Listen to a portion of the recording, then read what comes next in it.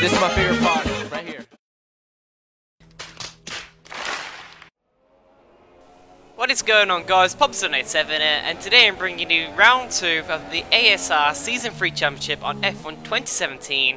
This is the Chinese Grand Prix. China is usually a track I feel pretty good at. I mean, after all, pad hacks.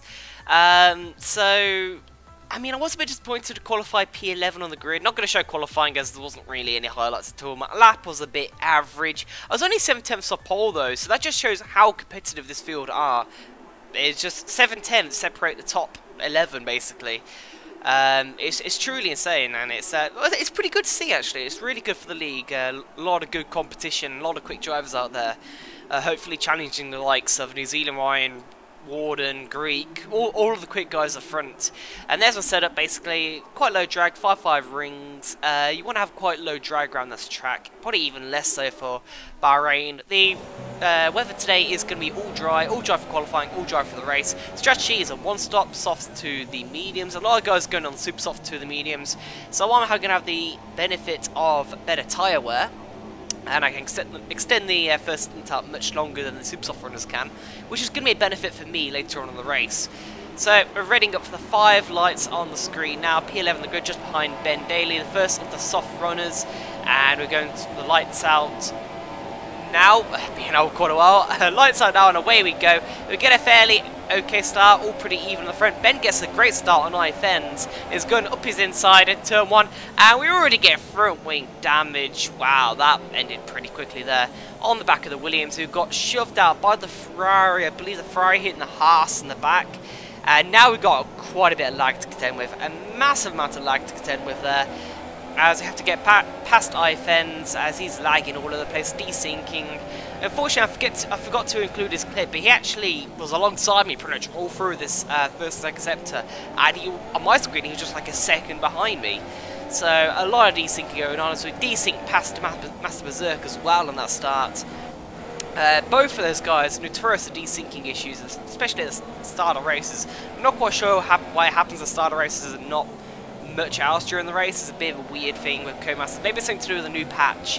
But now we're continuing on. We've got front wing damage obviously, so it's going to impact us for the rest of this lap. As behind Funk Guru, I believe, has even more front wing damage than me, as we go massively deep for that left-hander there. And we've got Brock Stuff has already retired from this race. Very unfortunate for him. He already retired on lap 3 of the Australian Grand Prix, and now he's retired straight away on this race. And now we've got Exploding Emerald behind us as Funk Guru went massively wide on the exit to the straight, basically. And now we've got the Haas in the slipstream. We've got the inside line. He's looking to the outside. We actually turned a bit too early because there's a little bit of a tight line, but we've got the inside line anyway.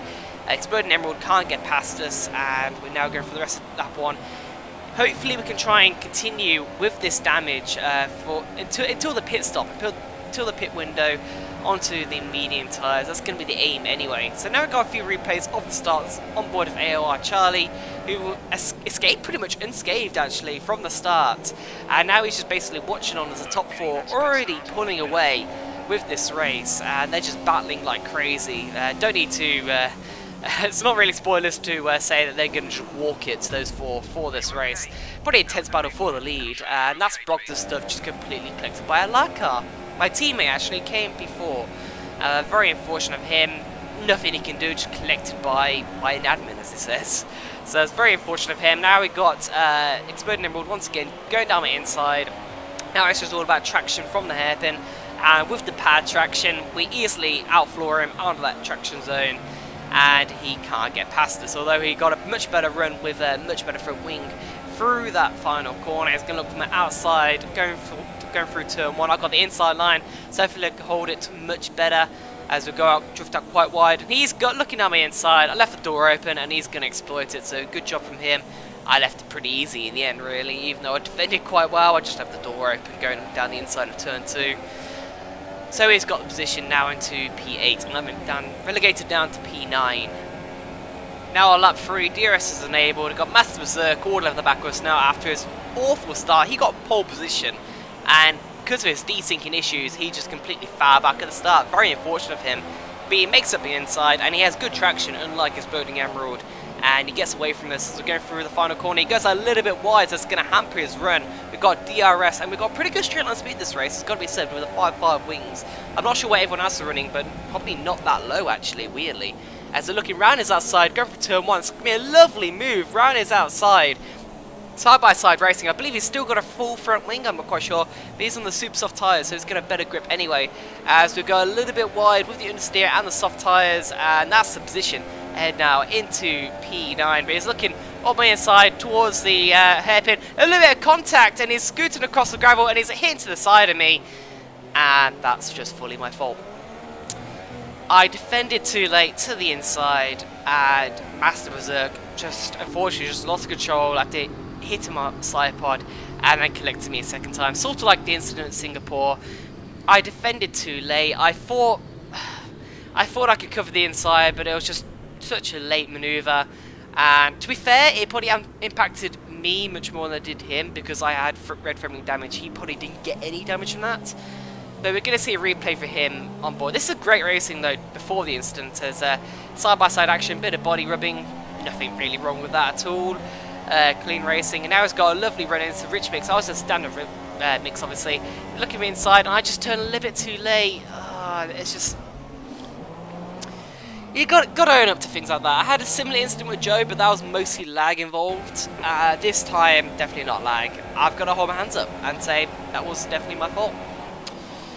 I'm just looking away. The Master Berserker is a decent guy, and he's actually taken it to stewards, which I'm very grateful for. And I think I've got to work on my cleanliness in races from now on. But obviously, with the front wing damage, we have to go into the pit lane now. Can't stretch out for the one stop any longer. It's just not possible with the amount of damage I've got. Master Berserker is starting to lag a little bit now, so I'm not quite sure what's happening. A little bit of desync going on again. As we're going on to the medium tyres, now unfortunately, if I was a wheel driver and if I had good tyre wear, I'd try and get these medium tyres to the end. But I just know I won't be able to do that. I just don't have the best tyre wear. Never have really. But what we can do is try and see how long we can extend this stint for. These tyres should be okay to at least like lap 20 or something. And then I might be able to run super soft tyres at the end, go for a bit of qualifying lap blast. And let's see where I end up in this race. So the hunt for points still isn't over, believe it or not, even though we're so far down the order on P15. Make that P16, sorry, we're actually the last of all the runners, even though Master Berserk's behind us, which is a little bit weird, and he's still on track, so I'm not quite sure what's happening there with the timer screens.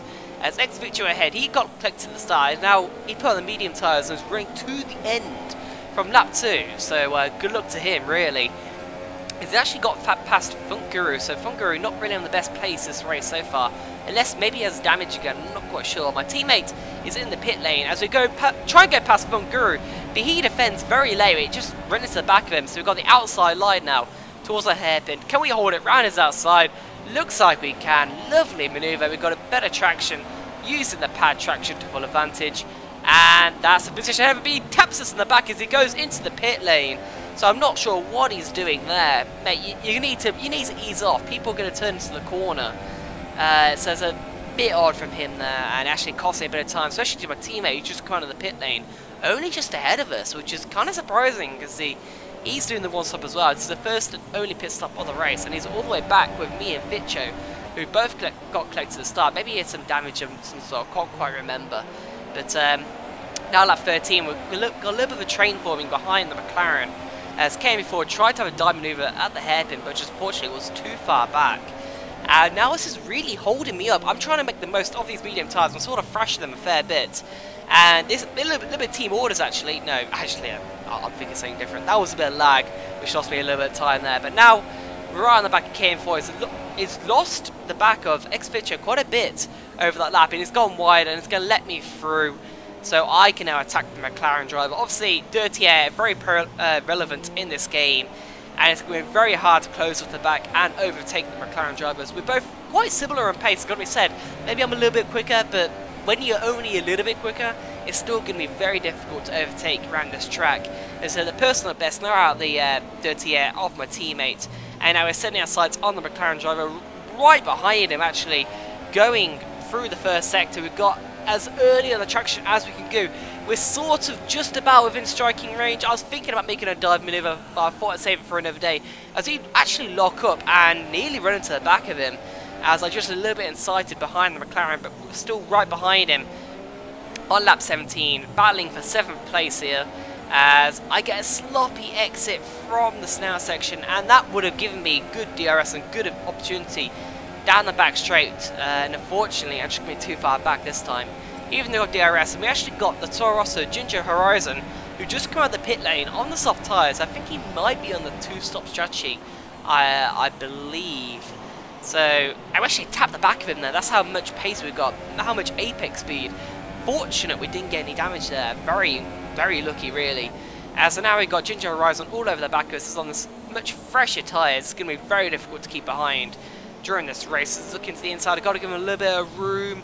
And we've still got X-Victor ahead, still trying to get past. He's got the switchback on us, they're trying to get better traction. I'm trying to give him as much room as I need to on the inside. He's on my outside now, going towards the hairpin. We defend the inside. No, actually, he goes for the inside maneuver, and he's got position, really. He completely mugged me off. So, credit to him. He's probably going to go storming off the road now, trying to catch X-Victor, but he's running a little bit wide through that left-hander. That's put me all over the back of him, even with the dirty air. I found a patch of clean air to run in. I was able to get a good run through that second sector, and unfortunately, very sloppy run through that corner though, and he's pulled a little bit ahead of us, but he doesn't have the best straight line speed. Ginger Horizon doesn't. I'm not quite sure what wings is running, but not very low wings, that's got to be said. And now, all over the back of the Toro Rosso. Let's see if we can get him down the back straight. He might have DRS in the McLaren. I don't think so, actually. I think I will have DRS, though. And we're actually going to pit. Not this lap, but maybe the next one. As we think, obviously, we're going to pit for the super soft tyres at some point soon. But anyway, looking to the outside of the Toro Rosso. He's locking up. He misses the apex massively. We're going to get better traction on the outside. But he actually gets pretty good traction as well, it's got to be said. As I'm going through the final corner now. As I miss the apex slightly, but he runs slightly wide. And we're going to have DRS. Not really an opportunity to dive bomb into the first corner, but let's see what we can do. He doesn't defend the inside at all. We're looking the inside, we give the inside line, he gives plenty of room, credit to him. And we just mug him off the inside of the corner, so it's a great move from us. Unfortunately, all this battling is allowing X-Victor to just move up the road ever so much, about 2 seconds ahead now. And we get sloppy traction, we're just trying to get as early as possible, and we actually defend the inside of this hairpin. Now he looks to the outside of the corner. But let's see if we can get the switch back on us. He's got much fresher tyres, as I said again. This is lovely racing with Ginger Horizon, a newcomer to our league. But now we've got to think about strategy. Now is the time to pit. My tyres are around 60%, so they're going to drop off very soon. And we can easily run super soft tyres to the end of the race. We've got a little bit of fuel left as well, which we'll be using to overtake some people, hopefully towards the end. It's going to drop us outside the points, but hopefully we can charge our way back through and catch up even to like the Ginger Horizon fake show, like my teammate sort of range. As X-Victor there is going to be in the older tyres, it's going to be very slow towards the end of the race, and we're going to have a massive, massive pace advantage. Bear in mind, there's also quite a few drivers behind us as well, like iFens, who got damaged at the start. Chimchar, I'm not quite sure what happened to him, but he had a quite unfortunate race. I think he had a drive-through penalty from what I remember. And he had to serve that and it cost a little bit of time. But now, super soft tyres, smashing it to the end, qualifying laps all the way. And we've now got Funk Guru, who's just ahead of us on the medium tyres. It's going to be quite slow, it's dispatching very quickly. He's just left a little bit of a gap down the inside. That's a very cheeky manoeuvre, now holding us round his outside through turn 2. Got the much better traction on the super soft tyres, a little bit of body contact, but nothing too serious at all. And that's an easy position on him. We're going to defend the inside for the hairpin. Oh no, actually, we're going to let him have the inside, and we're going to brake much later, much earlier on the throttle, and there's nothing he can do about that. Nothing at all. P13, let's move up the field. Now we're in Rich Mix, we're getting new personal best. It's only because Atcho ahead is also doing 2-stop. He said a purple lap time. So that's the only reason why we're not going purple. But now we're caught right to the back of iFens with teammates in SRL. But now he's struggling quite a bit in the Williams in P12. Doing the one-stop strategy. He's trying to catch Chimchar ahead, but I'm on the much fresher tyres. I can easily mug him off down the back straight into Rich Mix. And yeah, just blast ahead and brake really, really late into the hairpin to stop any counter-attack by Fens, stop any dive bomb, and that's us easily up into P12.